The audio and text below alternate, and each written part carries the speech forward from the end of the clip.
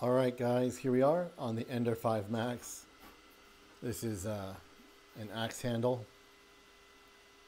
I have been trying to print this standing up on my Elegoo Giga Storm, which did a really great job, but it fell over both times toward the top. Here we are at 99% on the Creality Ender 5 Max, and it's at the very last layers. First try looks good. What's crazy about this is down here is a pin meant for attaching to the second half of this handle, and it's surrounded by very lightweight supports and standing up on that, which is absolutely crazy. And the 5 Max has been able to do this without knocking it over. Right now it's doing the top layers.